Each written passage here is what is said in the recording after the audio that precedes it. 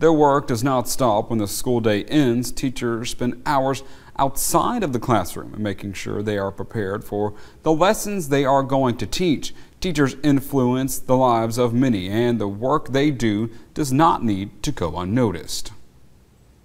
I just want to say a sincere thank you to our teachers. They do the hard work each and every day. They go into the classrooms and with our students, and they change lives. And it's a tough job. We know what they do each and every day. They're committed. They come in and they're servants to our students and to our community. And we just want to say thank you for your hard work and your dedication and the impact that you make on the young people's lives.